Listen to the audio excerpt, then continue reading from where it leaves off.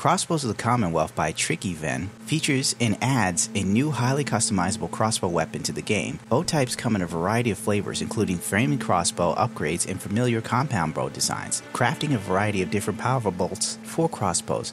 Bolts act like arrows, and in addition to sticking out of your enemies hilariously, can sometimes be retrieved. Sweet! Find crossbows in the world like other weapons, or if that's not your thing, grab the optional file, or raiders can be spotted carrying crossbows occasionally, and may also kill you with them. This is true, I had to find a crossbow by taking out a raider. I got lucky. The crossbow is the most powerful and versatile weapon, viable for both beginning and end gameplay. It is a silenced weapon which benefits from taking the Sandman perk. It is a rifle type weapon which benefits from the Rifleman perk. Stealthy and sniper players both should find the crossbow to be to their liking. And I have to admit the crossbow is actually pretty legit, like insanely legit. I didn't even see it coming. I started using the crossbow, crafting my bolts at the chemistry station, which is very important. At first I didn't know I could craft my own bolts, but now that I knew I could, I started, and I did not regret it one bit.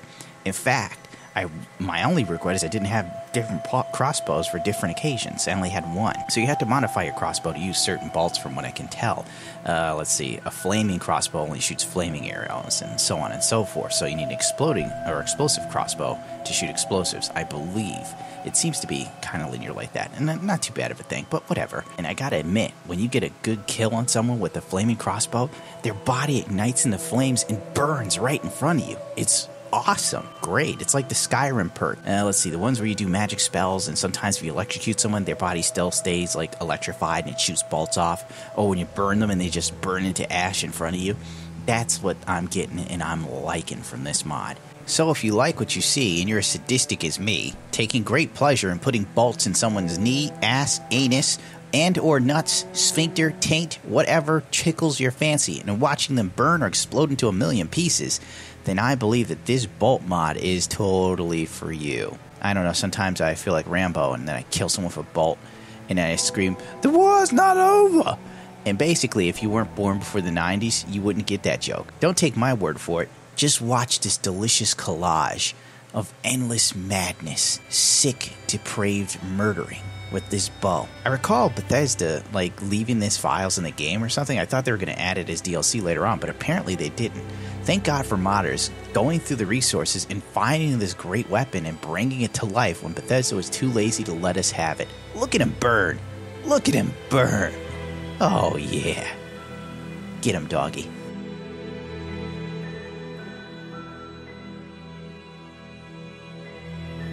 Sporty Underwear, CBBE BodySlide by ousnius and Mauser84, is a sporty underwear set of bras and panties with standalone newt replacer versions and without the AWKCR compatibility. Made for the CBBE body, includes optional support for BodySlide, so you can customize the shape in any way imaginable. They were originally made by Mauser84 for Skyrim. I have asked him for permission to convert them, and I'm flattered that he agreed. Please take screenshots and share them with me, /us. Now these come in a multitude of colors. Well, just a handful, like 5. Red, blue, red, blue, and yellow, which is a vault color, orange, white, and black. And I figured I'd show off a couple of those for you. This is a great alternative if you want to have like the CBBE, but don't want the never nude body with those horrible gigantic grandma panties. Also, I feel the sporty underwear seems more realistic to the situation. Granted, it wouldn't have been made at that time of Fallout because it's like this weird pseudo-futuristic 40s, 50s view, but you know, let's suspend disbelief because even the premise itself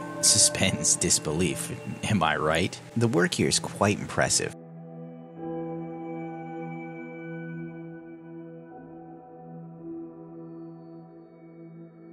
Mauser Family by covadonga.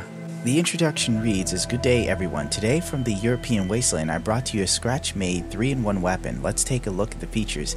Adds the GIGABYTE and the CORSAIR. That's what Google Translate says. You're going to have to forgive me, I don't speak German or Hungarian. I barely speak English. Features a lot of modifications available. 9 barrels, 4 sights, 3 bayonets, 3 magazines, 3 silencers, 8 stocks, 27 receivers. The properties of this mod features a 1K, 2K, and 4K texture sets for every weapon.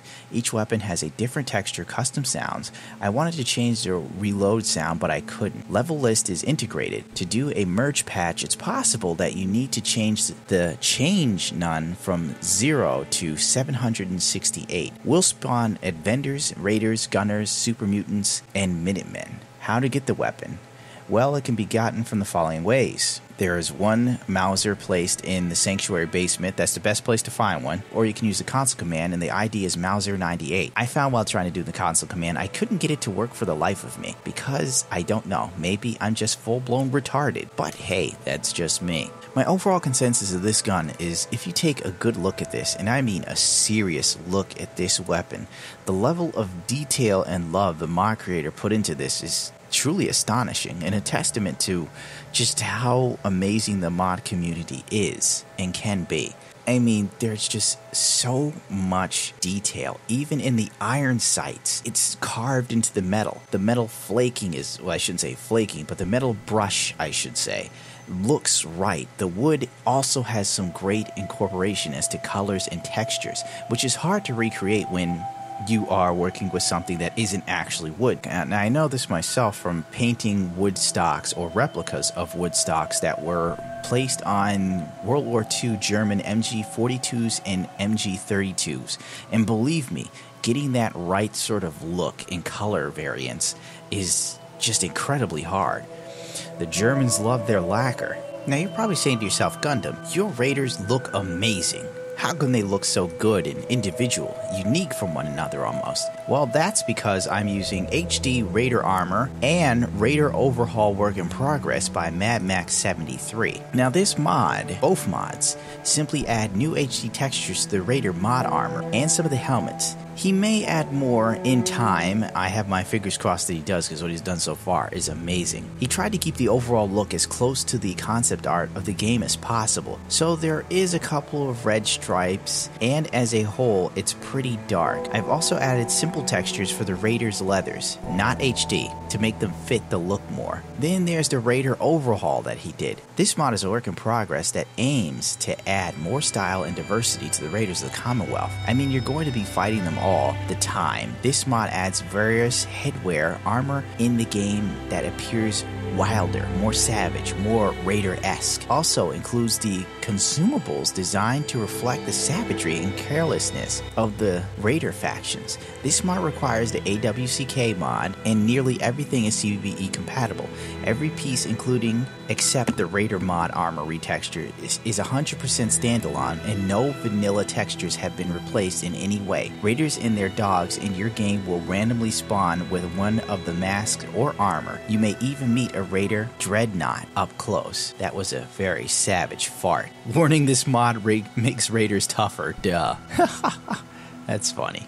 What I tried to achieve here while showing off this mod in all its glory as best I can with the Raiders I could find at the time was the attention to detail. The mod authors already stated this was aimed to make Raiders more diverse and unique, and I felt he did a great job.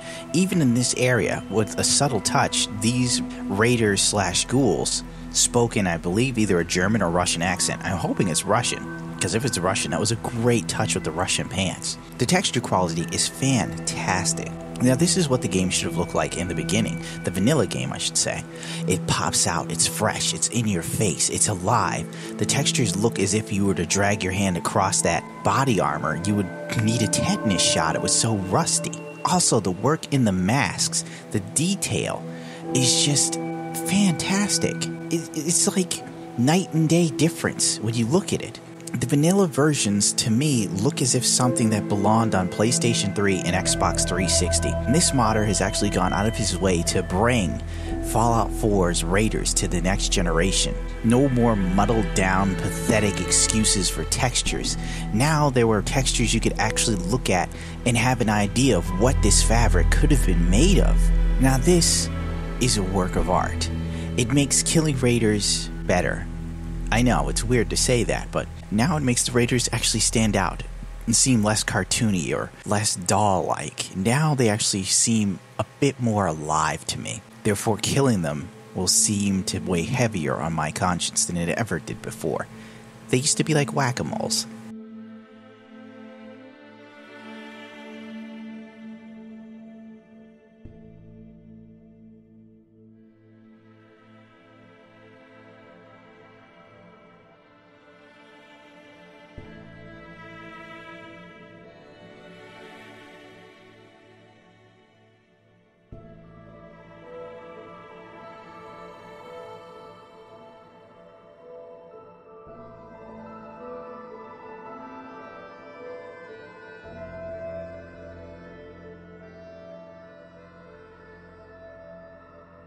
Now this is a continuation or version 2 of the M4A1 by SkyrimForDaWin. Now, I featured his original mod before, and I said it was something to keep an eye on because it was going to be better with time, and he has certainly delivered thus far. This is a huge leap over his first mod. It's quite impressive, the generational jump in my personal opinion. It's like going from the iPhone 3GS to the iPhone 6. I mean, he just really jumped. The description reads as this mod, though usable, is not complete, and he plans on adding new animations and making the flashlight laser in the M203 and master key functional at some point in the future. If this interests you, please track this mod. The mod adds an M4A1 SOPMOD to the Fallout 4. It is craftable at the chemistry station and moddable at the weapons workbench, and it also has custom fire sounds, which I will let you know sound fucking great, and let him know if there are any issues because he wasn't 100% sure what the hell he was doing. But don't worry, he did fantastically. You can take that to the bank and then cash it, but not until I get paid, or the check will bounce. The following mods are available currently: receivers, magazines, there's like a standard 30 round, a dual mag, which is my personal favorite, a magazine alternative standard skin to 30 round mags, and the dual drum round to 120 mags, sights, iron sight, front rear, carry handle iron sight, carry handle front sight, EO2 tech sight, 4x zoom scope and 8x zoom scope. Barrels are various combinations for the following: long barrel, short barrel, mastery key, M.203 grenade launcher, which will be great when he adds functionality for that, laser sights, flashlights, rail covers, 4 grips number 2, flash hingers 1, 2, 3, suppressor 1, 2, 3. Grips, a total of 4 combination stock and pistol grip.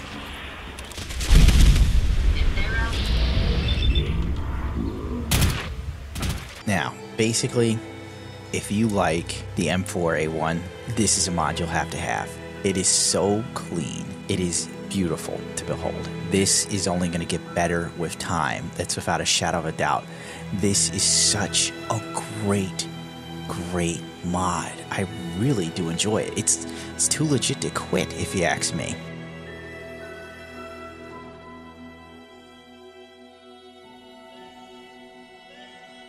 Last but not least is Visual Reload by pauderek.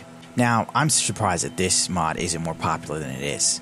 Have you ever noticed that when everyone reloads their weapons, they eject their magazine only to disappear? This mod, the ejected magazines will drop to the ground and stay there. It also affects the ejected shells when reloading the double barrel shotguns or the revolvers. I recommend using shell rain, so do I, so that you can get the full benefit of this. Now, I don't know why this mod isn't more popular. In fact, it's brilliant. I love it. And as the mod author states, it's best used with shell rain. So if you don't have shell rain or this mod, I suggest you get them, because it's immersion right there, full-blown immersion. The only downside is that this mod doesn't work with custom magazines from custom weapons that were modded into the game. Hopefully the mod author can somehow change that, but who knows if it'll be possible. But right now, it only works with vanilla.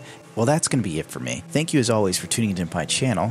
Don't forget to rate, comment, subscribe, even if you hate me. I have a Twitter and a Twitch account, and I'd like to Twitter and Twitch you all day, in a no homo sort of way though. You know what I mean. Oh man, this came out poorly. I'm getting out of here. I've been editing far too long.